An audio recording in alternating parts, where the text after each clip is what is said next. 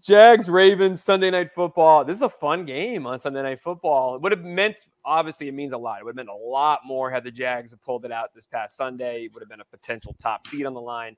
But Trevor Lawrence played only less than a week after, a high ankle sprain, gutted it out. Didn't look sharp, but he was also playing Cleveland's defense, which can make any quarterback not look sharp. But bad news is he's playing Baltimore's defense, which equally is as tough. They put the most pressure on the quarterback in the NFL. We'll start with you, Zach. Ravens, Jaguars. Do you feel like the Ravens really cement that top seed here and make a statement against Jacksonville, or is this kind of a trap game for the Baltimore Ravens? Yeah, call the Ravens quick creep, because I think they set in real quick against the Jaguars here. I think the Jaguars have trouble in this game, and I'll tell you why. In the last 3 games this season, well, the only 3 games this season, the Jaguars have played a top 8 passing defense. They're 0-3. They've scored 3 against San Francisco. They scored 9 against the Chiefs, and they scored 27 against the Browns last week, but a lot of it was garbage time, and they were not really in that game too much.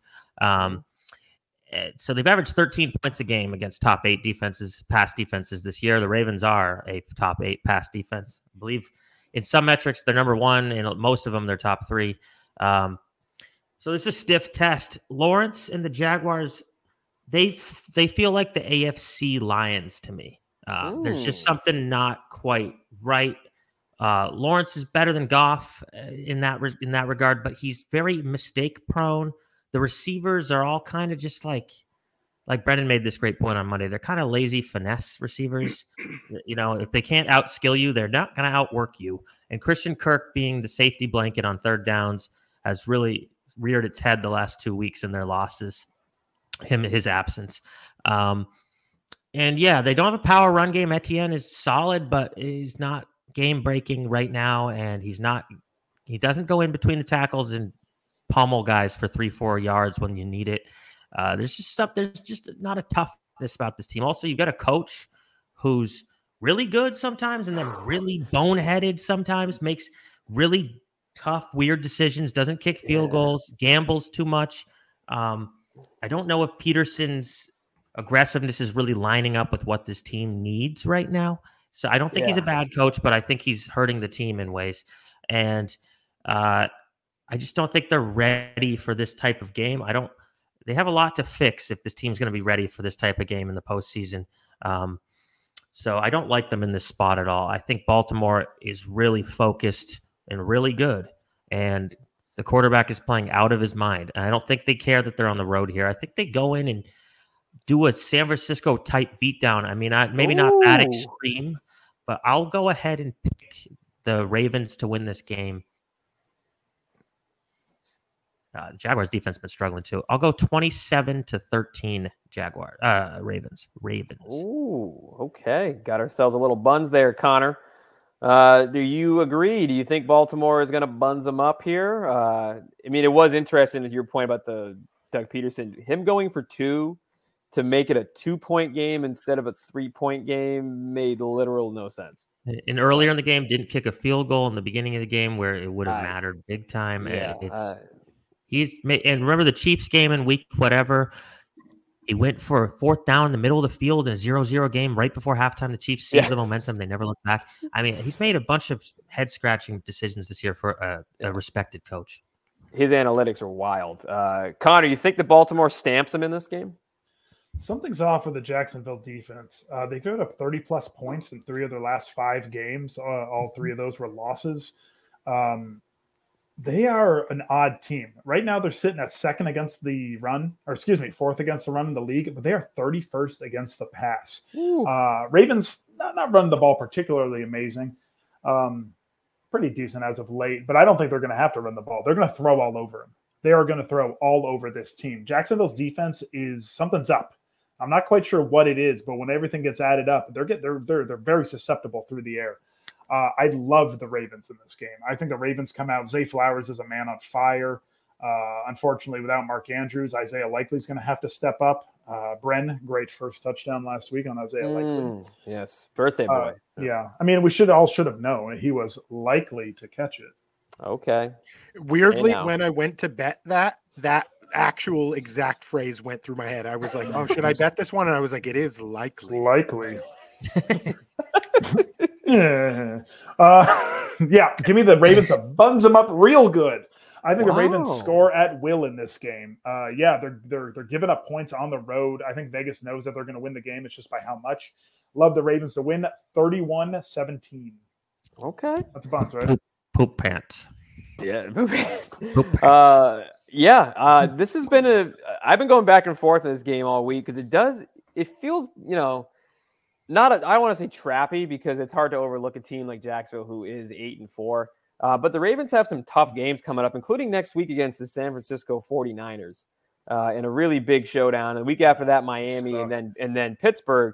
This feels like one of those games that like you could see them dropping. Just there's really no reasoning behind it. There's no like, oh yeah, that's why they dropped it, but they just did. And then they have 3 tough games in a row. It's happened before. Buffalo had this happen to them a couple years ago with Jacksonville, actually. When they was sandwiched right in between 2 big rivalry games, and then they just dropped an egg against the old look-ahead game. I don't think Jim Harbaugh or John Harbaugh will let him do that, though.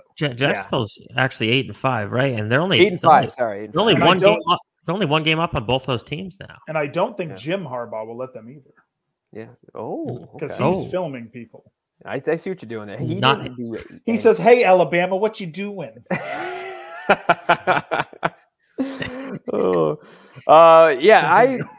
This is weird. I don't really believe in this, but I'm gonna do it anyway. I think Jacksonville is gonna steal this game. It's a big primetime spot.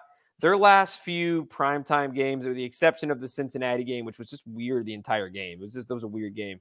They always seem to get up for it. I feel like this is going to be kind of a letdown spot for Baltimore on a primetime. I think Trevor Lawrence is going to be another week to heal up a little bit. He'll be a little bit better than he was this past week. And Foye, our guy, friend of the show, I think he makes a big time play in this game. And I think that the defense comes to play in primetime.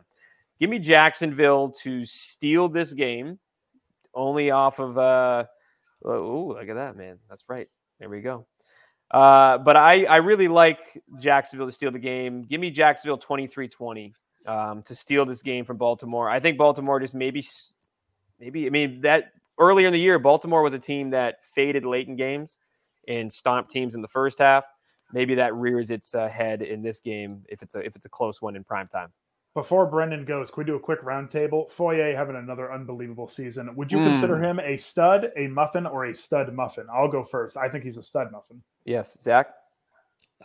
Stud muffin, and he's right in the mix for my three-peat on betting him to lead the league in tackles. So. Yep. Oh wow. Brendan is stud muffin. Yeah, definitely stud muffin. We can meme stud muffin. Yep. Well, I haven't gone yet. No. Oh, okay. Meme it. We're doing really good on memes this year. So yeah, Foye is amazing. I also love. I wish he would. I wish Michigan had the same pedigree that did to the Patriots. I think Jacksonville's going to win the game. And shout out to all of our Jags fans, and shout out to Foye, who always gets back to us on social media and stuff. He's a good man. Great guy. B-Mac. Do you feel like Trevor Lawrence, Clemson guy? Do you think he's got one in him on Sunday night? Are you with me or are you with the boys on the right here? I'm gonna work my way to being with the boys on the right here.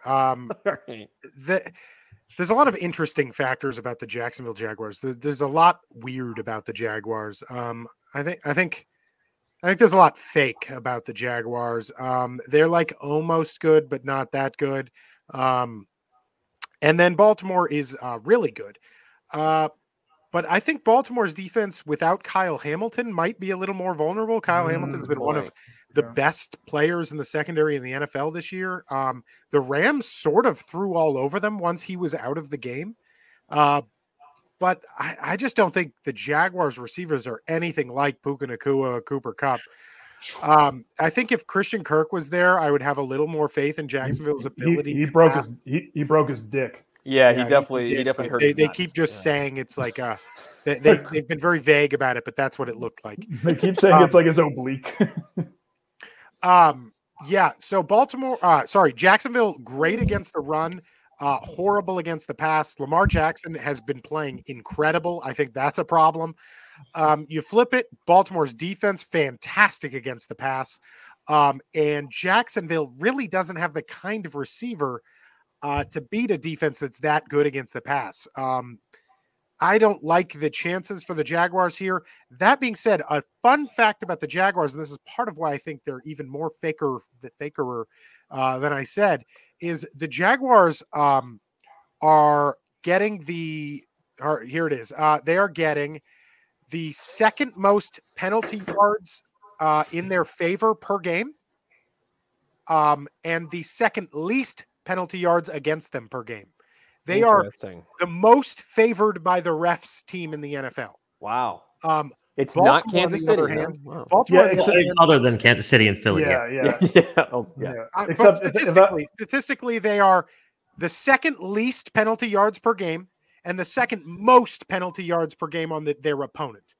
Wow. If that was the Patriots, you'd be like the most disciplined team in the league. Maybe that's why I said who knows? Maybe it's something else. Baltimore, they're not. Baltimore is the third most penalized team in the NFL, and their opponents are 20th most penalized team. So the penalty little thingy super leans toward Jacksonville is going to have a huge advantage there because their opponents get penalized the most, and Baltimore is the second most penalized team in the NFL. So look for the refs to steal this game from the Baltimore Ravens. That goes with me a little bit. Hey, steal the game. I said Jackson was going to steal one. Look for a decent chance for the refs to steal the game for let's get the Jaguars. Oh, yeah. You know what? Never mind. I love it.